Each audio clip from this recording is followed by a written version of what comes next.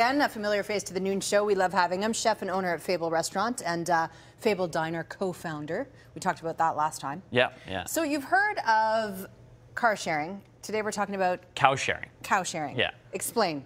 So we started a company called meatme.ca. Which sounds kind of like a dating site. Which ironically is on your T-shirt. Yeah. Just weird, like that. Boom. We're kind of like the Tinder of the meat world, if you will. So what we do is we crowdfund animals. We have an online platform. Anybody can go online. You purchase shares into an animal. When the animal's fully funded, we purchase the animal from the farmer, and then we butcher it and deliver it to your door. Wow. Okay, Yeah, so crowdfund animals like cows. Cows. Next month we're getting into pork and chicken. And the great thing about this is that all this meat is grass-fed, grass-finished, pastured animals. They're all super happy animals. It's from very small-scale farms. So we're bridging the gap between consumers that want to make a difference, that don't know how to get these really well-raised animals, right, and the farms that don't know how to get their animals to market because they're so small scale. Don't you think on a bigger picture here there is a big disconnect between what's on the plate and what we understand about how it gets there? And we need to be smarter about that. Yeah. I know I do for sure. Okay, so just walk me through. I put $50 into this, and then what happens? So you go on to meatme.ca, and then there is you can buy half a share for a household for 1 to 2 people, or you can purchase a whole share for $1.99, which is a household of 2 to 4 people. So how much percentage of the cow does a full share get you? It gets you 1/30th of the cow, which is 15 pounds of meat. A lot of meat. Right. Yeah. When I'm butchering the cow, you don't think 30 pounds is that much, or 15 pounds is that much meat, but then when you actually look at it on its own, it would fill this cutting board. Well, you think about like a burger is like 3 ounces usually. Yeah. 5 ounces. 5 ounces. Yeah. Well, depending on where you go, obviously. Absolutely. Yeah. But that's not a lot. So in the share, you get a mixed bag of meat. You get one prime cut, which is between a strip loin, a bone-in prime rib, or a tenderloin. Right. And then you get a bunch of grilling steaks, which you have right here is a skirt steak. So you get a skirt steak, a flank steak, or a flat iron steak. This is a great idea, Trev. Thank you very much. And then you get ground meat, and then you get stewing meat, short ribs.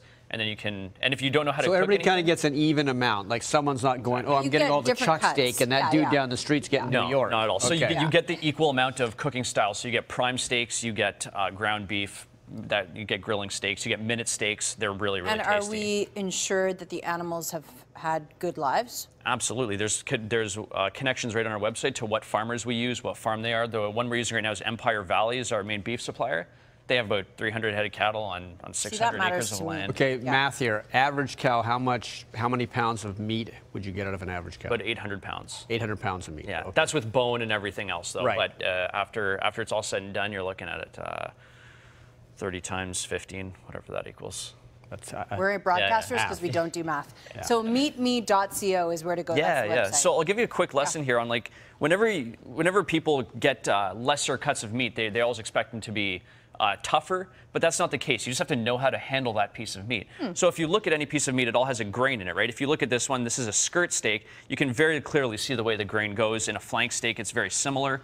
But this looks almost like you could pull it apart a little bit. Yeah. So if I were to cut this along the grain is running like this, right? So if I was to cut it like this, you'd be chewing on dental floss, making it a very tough steak, and people would say, "Oh, it's a cheap cut of meat; it's tough to eat." Because you cut Trevor with doesn't know what he's doing. Yeah, exactly.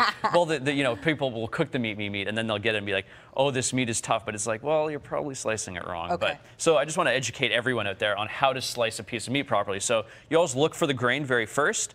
And then when you guys can see the grain, right? Like it's just pretty clear right there. It's going this. Wait a second. Yeah. Is it? It's going this way. Yeah. You see how that is right there? So you want to cut against that grain.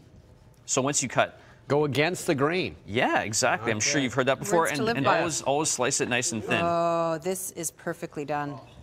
Yes. So I also brought some of the Fable's black pepper jam because that's always done very, very well. But if you can tell, it's already kind of falling apart right here, so that way when you chew it, it's not going to be very chewy. Now, the flavor of grass-fed beef is a little bit stronger than you might normally be used to. So please keep that in mind. But it's definitely a little different. What do you mean by stronger? It just has a bit of a different flavor.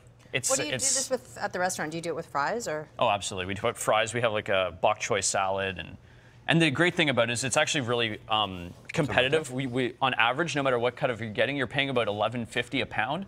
Whereas if you were to get a similar raised animal, through Whole Foods or something, you'd be paying $20 to $40 a pound for the same cut of meat. So the cost saving is great. It makes it effortless to make a difference in how we're getting our food.